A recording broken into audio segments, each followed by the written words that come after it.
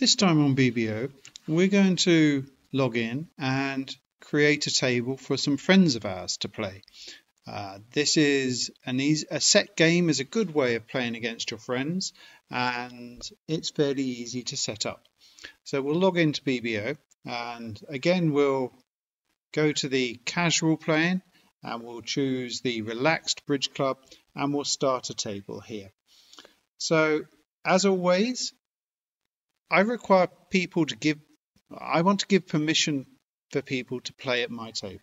As I said in the previous video, this is mainly because if one of my friends drops off, other people cannot jump into their seat, and then I have the embarrassment of asking them to leave because my friend will be back in a couple of minutes.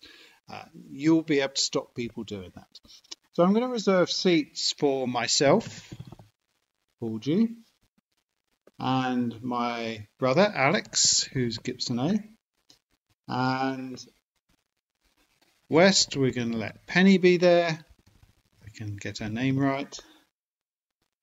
And East is going to be Jean Mole.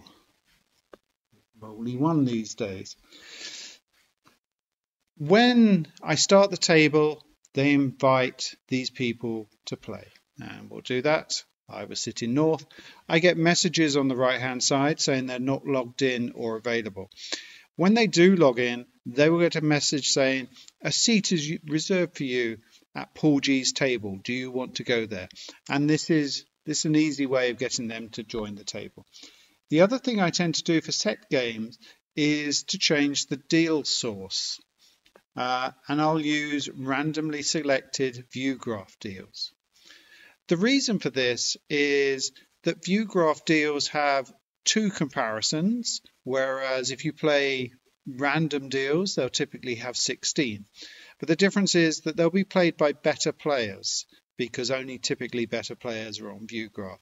So you get two sensible results or reasonably sensible results instead of the whole gamut of results that you can get from the BBO general public. As an example, if you bid a game in a view graph match and it's a normal game, then you'll probably score 0 imps. It'll be flat because everybody has bid it. But if you bid any game in a random set of boards, you'll win at least 2 imps because you've got beginners playing and everything. So you'll just get some people who have silly results. So that's about it. Thanks.